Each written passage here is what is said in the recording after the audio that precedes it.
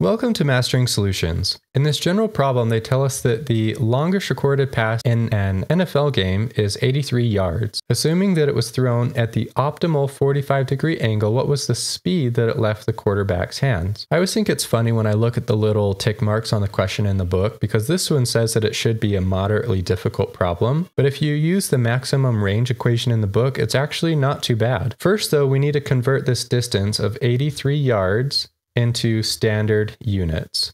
So we know that we'll want the yards to cancel. And in 1 yard, there's essentially 3 feet. Now let's go from feet to inches. So in 1 foot, there's 12 inches. Yards will cancel, feet will cancel. And now let's go from inches to centimeters to put us into metric. So in 1 inch, there's 2.54 centimeters. And now we'll go from centimeters to meters. And in 1 meter, there is 100 centimeters.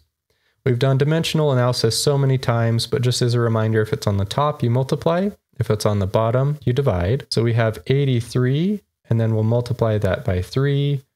We'll multiply it by 12 to put us into inches, multiply by 2.54 to put us into centimeters, and then divide by 100 to finally put us in meters.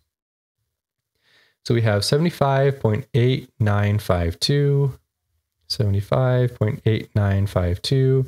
I'm not going to round that just since it's an intermediate answer. It'll give us more precise later on. Now we want to use the range max equation, which they say in the book that R max is equal to the initial velocity squared divided by gravity. We're trying to figure out though, what was the initial velocity? So we need to rearrange this for that. So let's multiply both sides by g. So the initial velocity squared is equal to R max times gravity. And then we'll take the square root of both sides. So the initial velocity is equal to the square root of the maximum range times gravity. So the initial velocity will be R max, they said was 83 yards, and we found was 75.8952 meters.